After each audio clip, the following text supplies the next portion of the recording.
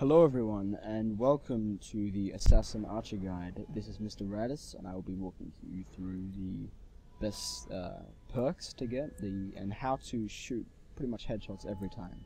First off is the archery tree, which is the most important tree for an archer. That should be obvious enough. Now, first talent you get, Overdraw. This is the best thing you can get as an archer. You need to max this out as soon as possible. So, if I get my archery up to 40, for say level 10, then I'm going to go with this. I'm not going to go with anything else. That's for sure. Next talent, Eagle Eye, is very good as well, but it's not necessary. You don't have to take it if you don't want to, but some people do like it, so I took it. Steady Hand, that's 50% pretty much for slow time. That's very good too. And if you want to get the perfect shot, this is pretty much necessary. Power Shot, not the best, but it's good if you're close combat, so you can just stagger them, but not really far, not long range. This is good if you use anything above steel, I would say. Steel arrows, iron arrows, I wouldn't go for it at all, just because they're so common. Able to move faster with the drawn bow, that's alright. It's not bad, it's just easier to travel, really. It doesn't enhance combat in any way, but quick shot does. 30% faster draw bow, which isn't great, but it's handy, I guess. Just like Ranger. Bullseye isn't a very good talent. Only at close range. I would never ever recommend it at long range, really, since you should be getting a 3 times bow hit with deadly aim. Now, next tree is the snake tree, which is good, as it contains deadly aim, but the other stuff is very useful too.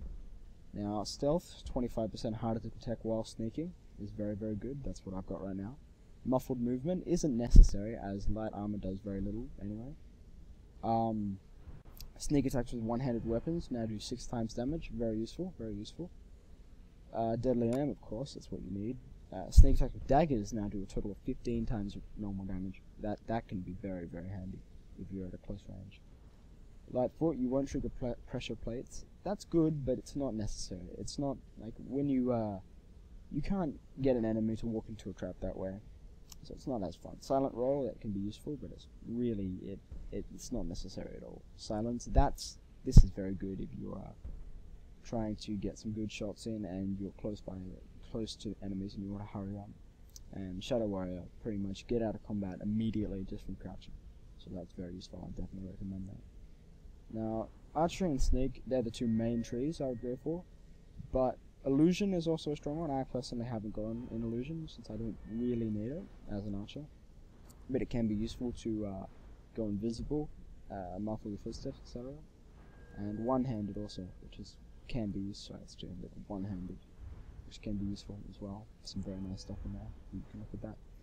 Now, today I'm going to show you how I execute the shots I do.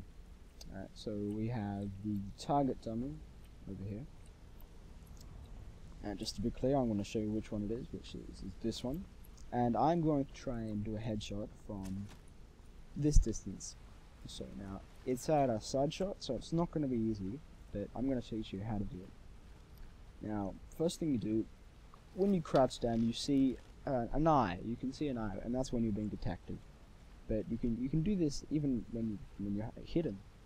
So you look at the dot right in the middle of the eye, and a lot of people what they do is they focus it on the target they're trying to get, but that is not what you want to do. What you want to do is instead go slightly down until the eye is on the edge, like what your target is on the edge of the eye, and when you shoot, it should land there.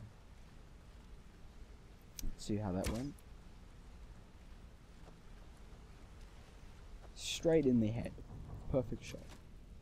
Now this is what you're trying to aim for every time you do it. This is the key to being a successful archer. And headshots aren't actually necessary, but they feel very good when you pull them off.